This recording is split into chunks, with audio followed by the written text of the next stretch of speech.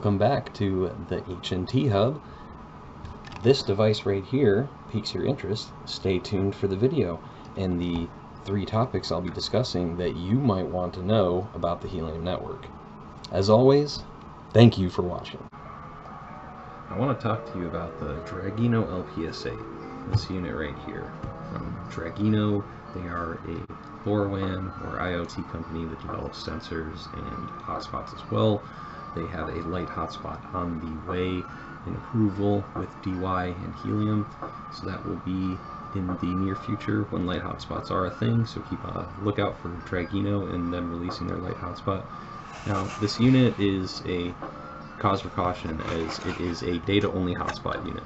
This unit is only meant for essentially developers, more or less. I mean, you could have fun if you're just trying to tinker with the Helium network. Just comes with the gateway, your standard wall adapter, a USB-C plug, and a, I'm going to say 2.8 or so, or somewhere around there, 2.3 to 2.8 dBi antenna. Here on this unit currently, I was testing a 5 dBi just to see how far I could potentially put sensors in my area to utilize them. Now, as I mentioned, this unit is a cause for caution because of the scalpers. The scalpers specifically are reselling this unit as a light hotspot. So this is not a light hotspot. That needs to be first and foremost with this. If you are under the impression this is a light hotspot, that is incorrect. Whoever is telling you that is incorrect. This is a data-only hotspot. Now, to be fair, earlier on, the Helium network was mentioning this in the light hotspot category, but that was just kind of mislabeling at the time before all this started to develop in its full phase of where we're now coming into quarter 1 and near the end of quarter 1. Actual light hotspots should be a thing. So if you see these units on eBay or any other reselling area, do not buy these. This is what the box looks like. This is what the unit looks like, obviously. It's just a simple LoRaWAN gateway that can be onboarded through a system called Gateway RS. So this is also not plug and play. As I mentioned, it's for developers more or less, but great way to tinker, great way to learn how to use the network, in my personal opinion. You can get them for about 150 bucks, as going back to that cause for caution note. These are not $300 units. These are not, you know, even $200 units. You can get them for about 150 USD from a shop like Robot Shop. Or Tindy, for instance. They do sell these. Rokeland, I believe, has a few units left. I will put the link in the description for those. Most providers are actually sold out of these, as they are great development tools. So just keep in mind that this is a data-only hotspot. And just for a little show and tell, and since nobody else on YouTube seems to use these, or have them plugged in for that matter, I'm going to go ahead and plug in this system via the USB-C PoE splitter here, and I have my inverter behind my system.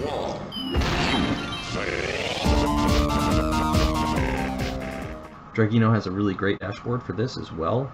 Super easy to use and update firmware through. Highly recommended if you're into developing on the Helium network to get this specific unit. Moving right along, I do want to talk about the next topic, the GLAMOS Walker. GLAMOS Walker is known as a Helium mapping device, or it's just a LoRaWAN coverage testing tool. Very easy to use, super easy user interface. I'm not sure, I haven't been able to get the screen viewable most of the times, but essentially it would be just a general menu allowing you to send signals. So you can send multi, you can get the GPS connection going. It might actually pop up in a second here, the blue light, or I'll actually send a signal through it. So I'm going to go to multi-signals, and I'll just go ahead and do a loop, so that way it will send 10 transmissions, one after the other, in a wave of events. So once I send that signal, as you can see, the GPS is already attached, and that's the blue LED light. Like I said, pretty bad camera, or the screen on this is just the brightness, I think, is an issue. It is actually a very bright screen, which is nice. It's kind of coming in there, but it's just a simple menu showing you are sending actual signals, and then towards the end it will show the validity of those connections with RSSI values to help validate the connection between this device and the hotspot. So you can utilize it with something like this, a developer tool, to test how far. That's what I've been doing. This range of a LoRaWAN gateway or a data-only hotspot will actually have connection. This tool is extremely important for a few different things. What's really great about this device, first and foremost, is you're confirming the connection on your antenna. So by sending a signal from this, your antenna receives that signal, and then this accepts that signal from the antenna and confirms and validates its connectivity.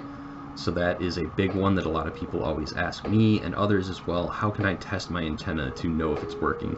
You can use stuff like voltmeters. I think I'm not too adept at that. I'm not like an electrician by any means, but this is a great way to help confirm the antenna is active, it is working, it's accepting the signal. You can view these results on the page or the system Helium console to validate those connections, and you can also view the RSSI connections that you saw on your device in the console as well. GLAMOS does have an app similar to this. It's glamos.app. You get a free year of service with a purchase of device, and it pretty much gives all those same details and a few more bonus features as well, that including a really powerful line of sight tool that is a really nice clean user interface to match with your GLAMOS device.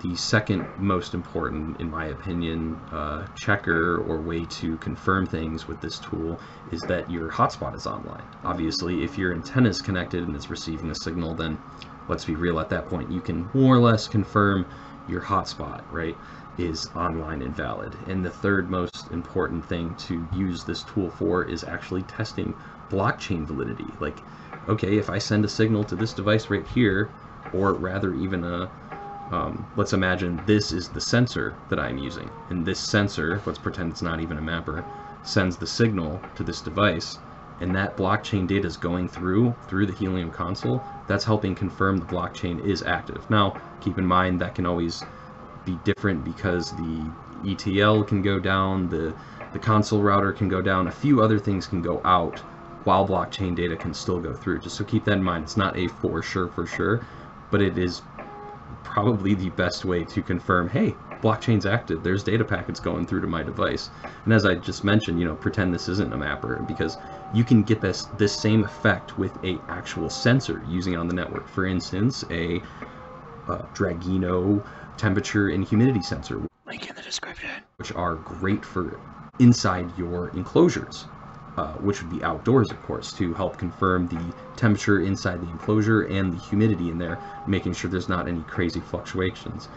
My buddy over at 30-Minute Crypto, check out his channel, I'll put the link in the description. He's got some awesome videos. He turned me on to that technique. I've always wanted to get into it, but he said it's in all his installs now. He only uses that as a means of tracking temperature and humidity inside the enclosures.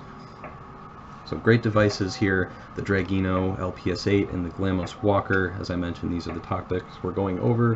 And the last topic of discussion today was actually firmware and OTAs, and this kind of goes into that effect, is upgrading your SD card to a proper high endurance, or yeah, you can go ahead and get an extreme version, but these are just more durable SD cards, literally to take on more data and process more data in a rapid rate and potentially have more longevity than, in this instance, I'm referring to the rack SD card. So highly recommended if you have a rack of any way, shape, or form, V.1, V.15, V2, that you do upgrade your SD card. There's a little caveat there. If you got the rack V.1, make sure you back up that SD card. You have to clone that SD card that was originally in there before you do any firmware updates.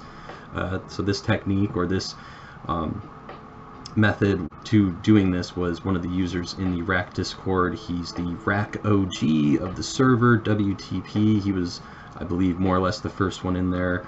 BFG Neil is also a heavy promoter of doing this. Check out his channel, I'll put the link in the description. He's a very prominent member in the community. Great advice always coming from him.